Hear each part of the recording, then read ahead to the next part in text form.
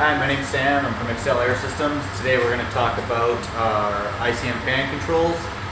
We're going to show you how to remove and replace it with a new one. So first we're going to start by opening up the electrical panel. Depending on your exact model, it'll be a Phillips or slotted screw. This model here has the slotted screws. I've already loosened them, so we're just going to pull this off. And we're going to take a look at what's inside our unit. So this unit is not currently installed and is missing its main power supply. Your unit will look differently, but what we want to do is remove this fan control. This is what controls the speed of your outdoor fan, and in the event of it malfunction or fails, you're going to need to replace it. It's fairly simple to do. You need very few tools. There will usually be a supplied screwdriver here for the smaller set screws, if not a small slotted screwdriver. A pair of pliers or your fingers to remove the 3 flagpole terminals. A Phillips driver to remove the single screw here, and a slotted screwdriver to pry slightly at the back to remove the double-sided tape on the back of this. Okay, we're going to start by removing our electrical terminals.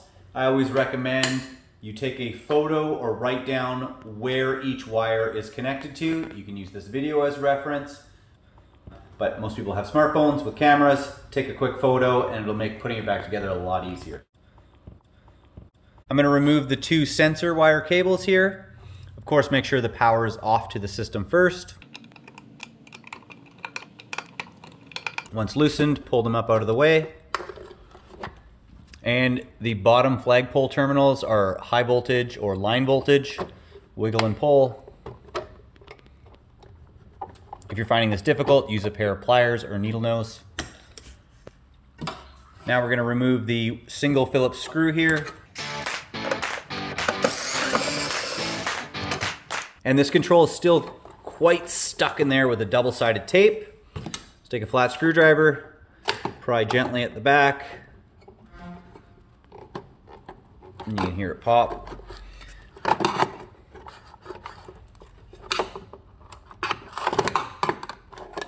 There you can see the remnants of the double-sided tape. I'm going to put this off to the side, out of the way. Label it if you need to, that it is no longer functioning. Okay, so now we're going to install the new one, starting with opening the packaging. Pull out your new control, and we're going to reinstall it in basically the reverse order. So you won't need to put another piece of double-sided tape on the back of it. You should be able to just press it right onto the existing tape. I'm going to start by putting that guy in there. Okay, so now we're going to put the single Phillips screw back into the hole, lining up with the original drilled out hole.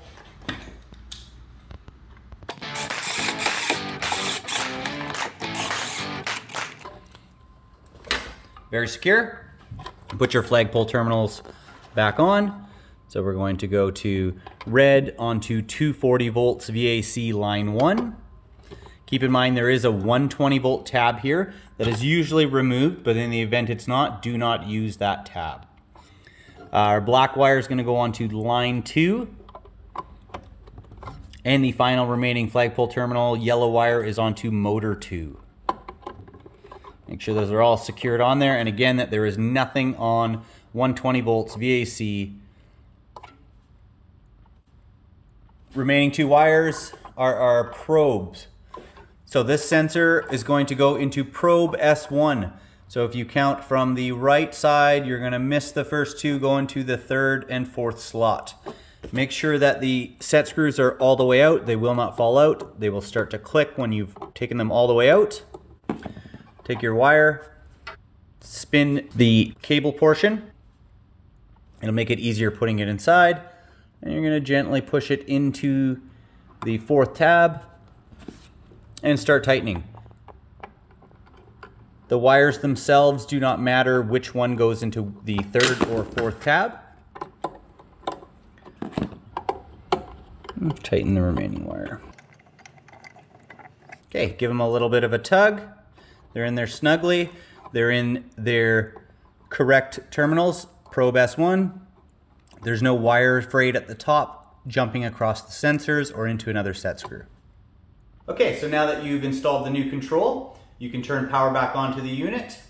allow the unit to enter its cooling cycle, and take notice for the lights on the control, as well as go and get a visual check of your outdoor condenser fan to ensure that it is functioning now. Once complete, turn power off again and make sure to put your electrical cover panel back on.